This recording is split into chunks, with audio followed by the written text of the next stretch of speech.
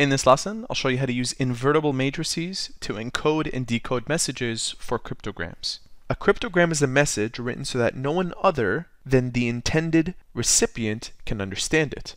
To encode a message, we can begin by assigning a number to each letter in the alphabet.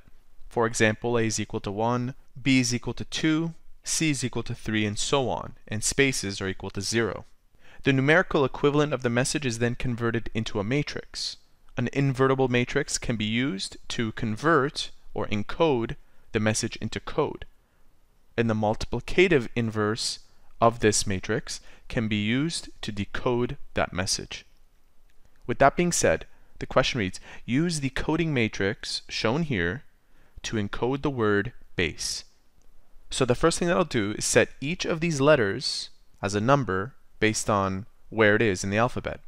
For example, B is the second letter, so it gets 2. A is the first, it's equal to 1. S is the 19th, and E is the 5th. I'll write this out as a matrix. So I have 2, 1, 19, and 5. And notice the order in which I did this. B, A, S, E. Now, they want us to use this coding matrix to encode the word base. So I'll take this matrix and multiply it to the one that you see here, where we have -2, 3, -3, and 4. Multiply to this one. Now that I have it positioned, I can go ahead and multiply these out. I'll start with the first element. We have -2 times 2 plus -3 times 1. I'll show you the first two. So we have -2 times 2 plus -3 times +1.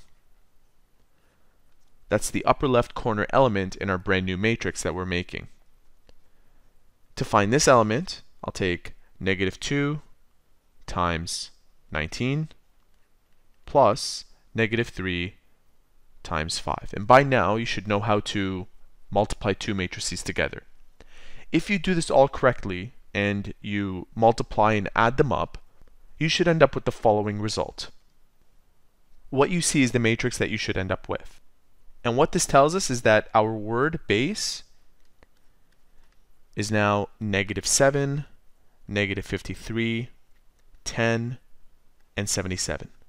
Now, anyone reading this outside of those that are following this video will think that these are a random selection of 4 numbers. They wouldn't understand that these numbers actually encode the word base, and that's the purpose behind this. Now, in question number 2, they ask us to decode -7, -53, 10, and 77. To do this, what we have to do is take the coding matrix that we used and find its inverse. And to find the inverse of a 2 by 2 matrix isn't hard to do. You start off by finding its determinant. So we have to find the determinant of this square matrix. The way we do that is we multiply A and D together, so -2 times 4, and subtract it from the product of the other diagonal products. So we have -2 times 4 minus -3 times 3. This is equal to -8, and these two are equal to +9. Combining these, we have 1. We found the determinant, and now we have to find the reciprocal of that determinant. The reciprocal of 1 is 1. So to show you that, we have 1 over 1 is equal to 1. And the reason why this number is important is because we have to multiply this number to each element in the matrix that we'll be manipulating next. So the next thing we have to do is switch the order of A and D.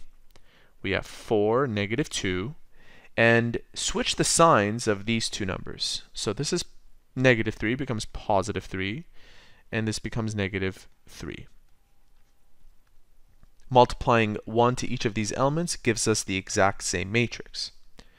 That represents the inverse of our coding matrix. And what we do with this matrix is multiply it to this one. Because by multiplying it to the one in orange, we actually end up with the one we started with. So let's go ahead and do that.